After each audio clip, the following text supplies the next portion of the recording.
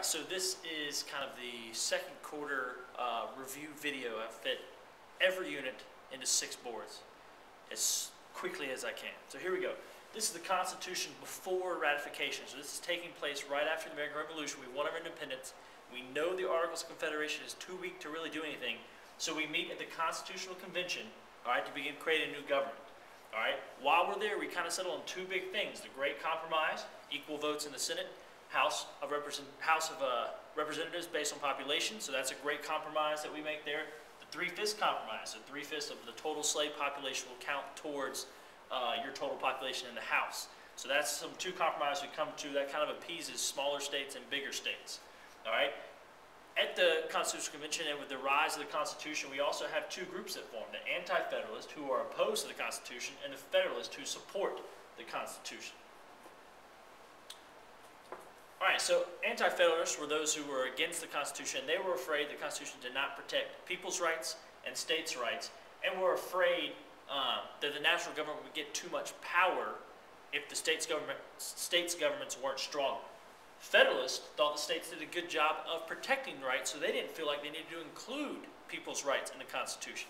Therefore, we created the Bill of Rights that was added on to the end of the Constitution. Everybody's happy. The Constitution's ratified. Boom. We have a stable government. All right. Next little bit here. Westward expansion. All right. Thomas Jefferson becomes president after George Washington. All right. He purchases the Louisiana Territory. We explore all that area. The Lewis and Clark expedition. We go out. We grow that area. We learn about it. And he wants people to move out there. Remember, he has that agrarian society philosophy where he wants people to farm and live on their own land and love their life just like he has. All right. Under him and under President Madison, the U.S. is having some growing issues overseas, particularly with Britain. This all led to the War of 1812 between the United States and Britain. All right, and there was no clear winner in this war, but we did have a strong sense of nationalism or a strong sense of pride that rose up in the country for Americans. All right, James Monroe becomes president next after the War of 1812, and he issues what is known as the Monroe Doctrine. And it kind of does 3 things. It says America is closed to further colonization. Any colonization attempts would be considered a threat, and the U.S. would stay out of foreign affairs. All right? This kind of showed the world that we consider ourselves to be a world power, which was a big step for us under the Monroe Doctrine. Then we kind of move into the Jacksonian era under Andrew Jackson. All right? Jackson won the 1828 election. He opened up the government to the common man. All right? He allowed more people to vote, and he also used the spoil system to get some of his backers into the government. All right? Unfortunately, though, under Jackson, you had the rise in sectionalism, which is the opposite, obviously, of nationalism. So instead of having pride in our country, people are having pride in their regions. And you start to develop the South, the Northeast, the West, and they all have different interests in the national government. The national government has to balance that, and it becomes kind of an issue. And then you develop, because they're balancing that issue there, you get the national governments versus states. And that kind of leads to the nullification crisis, which is a big thing that Andrew Jackson's known for under his era. And these were tariffs that clearly kind of favored the Northeast, and they were hurting the Southern economy, and South Carolina threatened to secede. And the doctrine of nullification was proposed that said the states had the right to nullify or void, any federal law that they deemed to be unconstitutional, like those tariffs. These tariffs that the national government put on were taxes on manufactured imports. And since the South was a farming economy, they didn't have a lot of manufacturing down there, so they had to import a lot. So every time they imported something, they had to pay a tax on it. Well, the Northeast was an industrial society, so they made a lot of their goods. All right, they didn't have to import that much. So since they didn't import that much, they didn't pay that much in taxes, and the South felt this was very unfair. And this is kind of called the nullification crisis. And it allowed, and the debate was, could states nullify federal laws like this tariff? Luckily, this was all avoided, because a new tariff was created that kind of made everybody happy. So there were new taxes played out, and it kind of solved the solution. But that became a big issue under Jackson.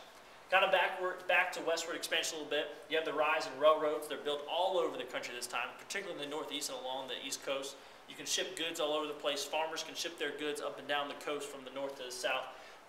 Industries can ship their goods down to the south. You know, you have all the railroads being used for transportation. Under Jackson, you have Native Americans that were forced out to live out in Oklahoma under the Indian Removal Act. They basically were taking up land that Americans wanted, and Jackson forced them out. Many Cherokees in North Carolina refused to go until we started to use force on them to force them out, because we found gold in those North Carolina mountains, and they were forced to walk the Trail of Tears, where many of them died. All right, the Civil War, huge divisive issue of slavery, obviously. We were threatening the Southern life, the Southern economy by trying to get rid of slavery. The North wanted it gone. The South wanted to keep it because their economy thrived on slavery. That's how they worked their farms. Eventually, the South felt unwelcome in the Union, and they seceded. They left, especially when Abraham Lincoln became president. The South seceded, and they named Jefferson Davis their president, which we remember him from the song. Whoa!